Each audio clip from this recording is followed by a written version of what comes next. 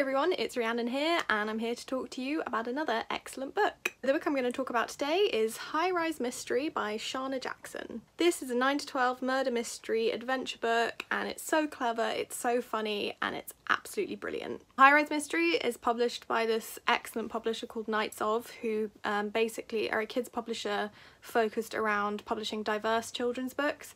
They've got a couple out so far and I'd really recommend them. They have quite a range of genre that they publish and I think they're definitely a publishing house to keep an eye on because they're just really great and the books they produce are also really great. So the premise of High Rise Mystery is that there are two sisters, Nick and Norva, and they live in a high rise in London and they have a sort of detective team where they just go around solving mysteries. But they've never solved anything big until one day Nick and Norva discover the body of someone they really liked on the estate called Hugo, who ran a sort of art collective, and then they just work together to try and solve the mystery of who killed him. Their dad gets implicated pretty early on, so they're also trying to clear his name. The book is all told from Nick's point of view. She's the younger sister, I think she's about 11, and then Norva is 13, and their chemistry is so funny. Norva is just like the most brash, confident girl. She's like everything I wished I could be when I was 13. She just like knows exactly who she is. She doesn't really take anything from anyone.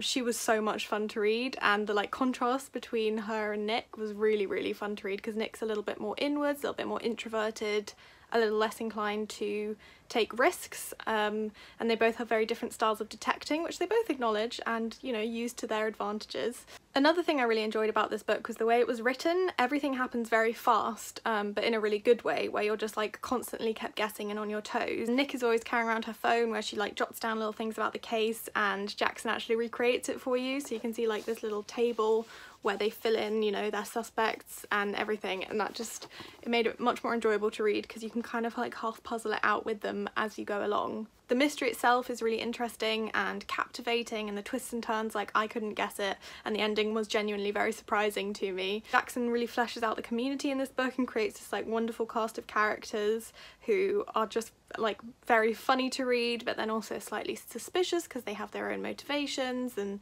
you don't really know who to trust. But Nick and Norva handle it like pros. They are much more capable than I was at their age. They've got this detective thing down. Jackson also sets it in the middle of like this very oppressive London summer, which if you were in London last summer I think everyone can relate to, and just sort of really emphasises the like closeness, and everyone's like hot and everyone's feeling a bit weird and like sleepy and things are going a bit strange. Another really great thing about this book is that I believe it's the first 9 to 12 murder mystery, or I mean at the very least the first 9 to 12 murder mystery I've read that has two black characters as the main characters. I think it's so important for all kids to see themselves in the books they read, and for people to read outside of their lived experiences to gain empathy, and I'm just really happy to see this book on tables and in shops. All children can benefit from seeing this representation, but also specifically kids who might not have been represented in books before now get to see themselves, which I think is really great. I would definitely recommend this book for fans of Robin Stevens' Murder Most Unladylike, Lauren St John's Cat Wolf books, the Agatha Audley books. It's just such an enjoyable read and I'm so glad it exists, and I can't wait to see more because I have a feeling it's going to be a series, or maybe that's just wishful thinking, but I'd love to read more of Nick and Norva and see like what they get up to next. Thanks for watching everybody, I hope you enjoyed this review and I'll see you next time.